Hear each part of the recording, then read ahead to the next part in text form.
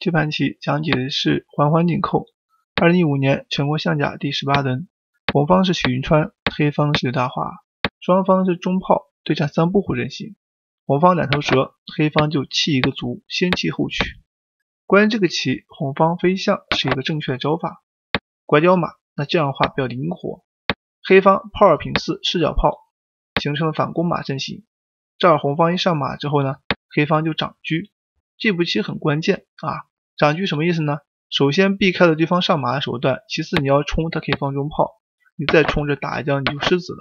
所以这就是黑方的意图非常明确。这儿的话这个棋啊，你要是上的话那也没有用，他这里拍你一将啊，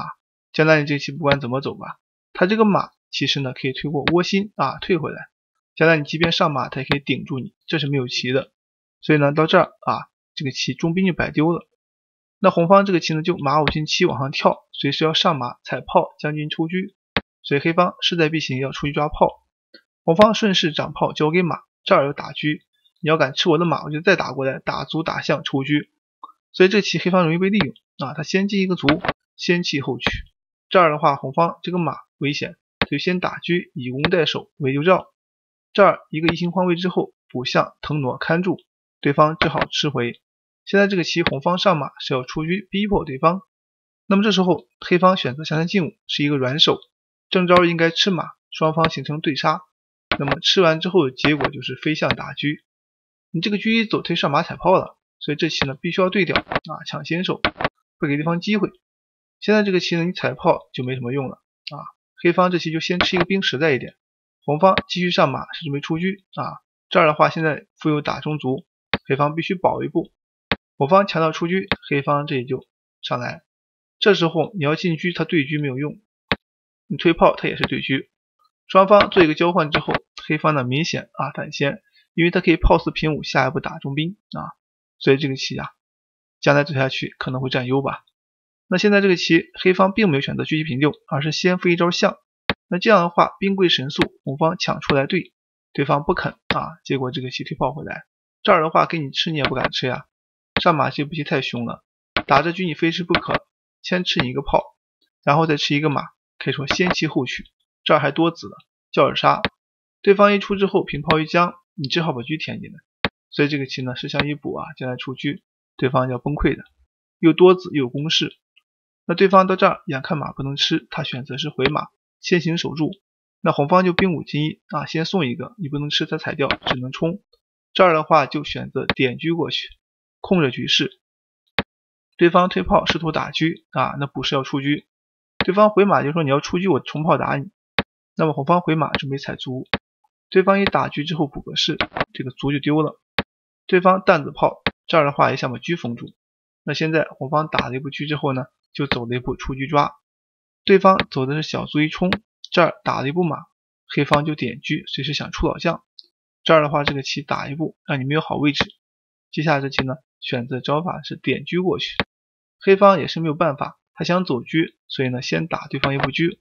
红方顺势一踩借用力，你不能够打，只能士，这样你的士被破掉，黑方赶快补个士把阵型走好，红方顺势架中炮，不给你任何机会，黑方也是迅速把车拿出，红方这儿形成了一个腰对，那这棋没有办法，你想跟炮是跟不住的，这儿的话通过一个抓象抢先手跟炮，那么这个棋啊黑方马7进5，这是一个骗招，如果你敢贪吃，他这里就吃掉你的马，将来你的炮一走还要杀你底象，所以这个棋啊你可能要受攻，所以呢这个棋啊红方临场之势不给他任何机会，接下来对方选择上马，这儿的话选择炮威胁一步对方的炮，对方不能吃将死啊，你不吃的穿一将杀棋，所以对方只能先退啊，接下来这棋呢趁人之危把士就给打了，对方没办法只好吃一个炮，这儿平车一吃炮，对方退回，这里退回之后呢，他是有一个中路随时将军，但是黑方不怕，他可以出老将，所以呢这棋红方赶快补士，防止黑方底线威胁。接下来这棋调车过来，这儿的话黑方选择一个下底炮，红方试图打马，那双方要交换，到这儿红方不肯，一将之后用炮对炮，这样的话保留一个马，关键是底线一将把象给破了。这儿的话这个棋啊黑方进行了一个非常顽强的防守，但是红方这个棋呢他也是啊做好一个纠缠准备，因为这个棋想短时间取胜是不可能的。那么现在这个棋啊，对方守得非常顽强，看看红方如何入局。这儿到了一个学习残局的机会，黑方要对，那当然不能对，一对和了，红方上马踩车，黑方摁住，看似呢这个棋好像马受攻那么其实呢你不敢吃，他就趁人之危吃你一个，黑方赶快对掉另外一个兵，准备了鸣金收兵这儿一将之后呢，红方的马如何脱身呢？他退车就要吃象对方这儿回来守住，必要的时候可以对车，那这时候飞一个象它的意思在于将来一只士要杀对方。那黑方走的是车2平4，要吃这个马，关键是这个棋你要是先落士的话，将来这个棋他就走老将，你这里一踩，他这一围，你一将他一退你再一看，他再挨住你，所以你是动不了的，老将一动立马吃掉你这样的话你就赢不到，而且呢还少子，所以这个棋临场眼看赢不到。那这儿的话你对车更不行，一对车的话当机这个棋就被对方把马抓死了，所以你也赢不到。那可见这个棋想通过中路来利用对方是不可能的。到这儿很多人感觉就赢不到，可能就会和棋，但是许银川还是呢进行了一个较量他选择继续纠缠将军之后呢，这个棋甩车过来，平车站住6路线，待对方马走开就可以回马，但是黑方他就落象不走红方这时候一将就把这象给吃了。那么这样个棋，黑方稳一点可以把象飞在高处，那么他给对方吃就认为这个棋把你马摁住你也赢不到，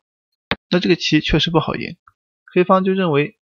弃一个象给你，我现在车不能吃马，但是我回马一踩，那这个棋你的马要丢，那怎么赢呢？这个棋红方又跳开了，黑方又甩车过来，那这样的话这个棋你甩开，他这里选择出老将，就是说车在左边，马在右边，现在你这个车马受制你没法脱身，那你赢不到。红方又从中路辗转进行一个调整，那接下来这棋呢，黑方守住一面，防止退车叫杀。那对方这个棋守一面之后呢，就放开了4路线，红方抢占4路线准备回马，那黑方这个棋呢就刚好把它牵住。到这以后呢，红方选择招法是飞象，就想从中路这里呢利用规则逼迫对方。那对方这个时候形成了一个一将一捉士手段，虽然你是为了牵制车马，但是你的抓士也是客观事实，所以这个棋的话到这里红方就逼着黑方变招，那黑方就退马回去，这样的话这个棋就脱身了。脱身以后呢，将军先进老将，这儿防止被杀，然后对方一踩，这步棋是他应手。黑方在这个局面下虽然缺失象，但是呢黑方可以考虑车5平7，只要车马不离开这条线在第3条线防守，红方是很难突破进去的。但是呢这个时候刘大华大意了，就认为你吃我车我就抓你马，双方一个交换下来就和棋了。不料这个棋呢被红方马切入，黑方此时呢就比较痛苦了。为什么呢？等你再想退车去守已经守不住了，因为他上马一踩就叫杀，所以你这棋要丢车的。那眼看这个棋第3条线被突破了，那这棋就危险了。到这以后呢，这个棋一跳马叫杀，对方只好出，这儿退车之后呢，对方选择闪开，接下来这棋选择马3进5，对方他拼中车，这儿的话就退回。这里过来之后呢，落了一个士，此时呢到对方选择，对方此时如果说选择车退一步，将来这个马就可能受到威胁。那这个时候红方会有一招踩车你这个车如果说选择顶马的话，那么将来这个棋它就可以回来，你这里不能长捉所以这棋只能这样去捉。那么这儿一将你不能下，抽你车就上，然后这里就跳马一将，只好进来。进来之后他这个棋呢就会选择一个退车回来，不让你上马。你首先不能这样捉，否则他这里一将下去再一将，那对方这个棋下去一将车没了，上来的话将来这个棋也是一将，垫车之后呢过来一吃把车抓死，所以这样对方就会输掉可见这时候吃马是不行的，对方就只能先逃，先逃的话这个车就会随时可以点将下去之后呢，这个棋有一个平车吃马，把马先赶走，赶走之后呢，这个棋可以考虑招法就是跳马一将，对方到这儿以后呢也只能选择进来，然后呢这个棋就会点将上来，这儿形成一个杀招，对方肯定要出，你回马抽着车啊，这边也抽车，所以呢这个棋啊对方没办法，只能走车过来看这条线，不给他将军。但是到这儿以后呢，这个棋啊，你虽然可以守住这个迎面一带，但是你却守不住这边啊将军你下不去。进来之后呢，这儿一将，然后一回马就要杀棋，那这里你上马去守没有用，一将把车抽了，所以这个棋你能走就是回马去守。这儿的话他就马跳底线抽你车，你车一逃之后他就飞象，上马之后呢他这也就吃个士，到这儿吃士都来不及，那么一甩车啊，车马冷杀，所以这个棋就守不住了。那我们可以看到这个棋啊，你车啊现在退一步，这儿就会酿成大祸，被对方所利用，那你吃马这块就不行。所以这个时候呢，你可能会走一个车4进1，就是强行守住迎面不离开。那么红方他会走一个马4啊进2，这招棋的意思就是说准备将军利用你。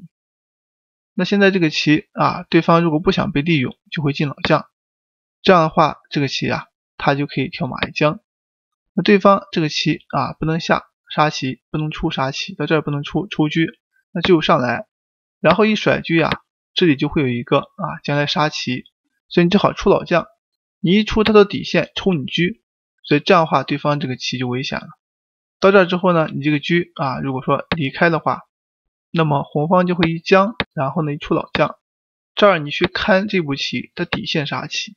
所以到这儿是守不住的啊。所以说到这里之后啊，这里一旦一上马利用，对方就输了，那么这个棋对方就不能进，那上下走啊，到这儿的话人家可以落象，你再走这个，他就可以走一步回马，将来跳将抽车，所以对方只能退一步一将往里填，这儿的话他就会选择一个啊让你填，填进之后呢将军啊，那这里你不敢上，上来以后呢看似好像吃着马，人家退回来之后吃你的马，马一走抽车，所以这样的话把马捉死，对方也输定。那这棋啊将军之后你就下来之后一将之后呢把车啊抓死，这棋啊你砍掉马还是输。所以我们可以看到啊，关于这样一个残局啊，你车只要一退，他这个马一回来就不行了。那可见到这儿你不能退啊，你不能退的话，你能走的可能车需要到中路，但是呢红方可以平车一将，有一步啊出老帅的手段，这儿你也只有出防止被杀。现在这个棋它可以考虑就是车点将试探应手，那么这棋啊你如果下去的话，将来他这个马就退回，附有跳马这边杀招啊，比如说你去退一步吧，就不希望对方跳马这里杀棋，那么这里他就会有一步啊将军啊这样一个手段，就先踩车啊，踩车你现在一吃一将之后就把这个车给抓死，就这么一个手段，所以这个棋非常凶狠呀。那到这儿之后啊，这个棋你要正常上马不管的话，它其实一上马现在附有一个底线一将啊杀棋，你进来之后呢，这儿点一将回马一将，这里是一个杀棋啊，所以对方这个棋其实守不住，车马冷招非常厉害。到这儿以后我们可以发现啊，那这个棋太凶了，你要上去的话他就往底线跳，回马继续杀你，这儿你要是看住不让对方将，那其实也是徒劳的，因为对方可以呢强行将啊回马一将，你又不能砍马，那么你又不能下将死就进，这儿跳一将之后，那么会出来一面杀，那么这里下去的话，这里底线杀，这就是车马冷招，所以对方挡不住啊，挡不住的话他这个棋可能也只有进来，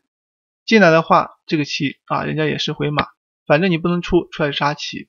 那么等你去跟马的时候，他就马2进4，将来这个棋你也不好下，你这儿再跟的话就跳下去了，所以你再去跟的时候已经来不及，他有一步退一将的好棋就下，然后车6平5，最终是这样杀死的。所以刘德华到这里不得不认输，许银川获胜。